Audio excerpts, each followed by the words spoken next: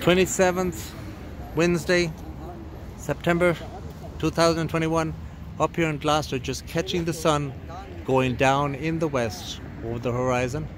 In another second or two, it's going to be going right down behind that cloud.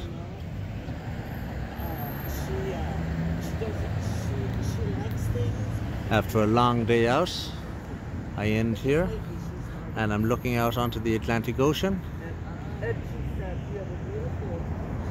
Gloucester, of course, is the oldest fishing port in the United States.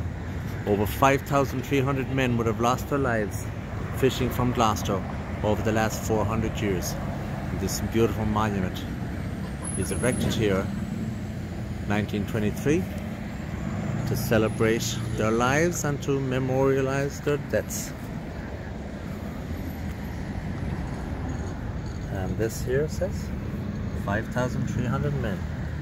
Thank you very much for watching, and now in those few seconds the darkness will be coming in very quickly.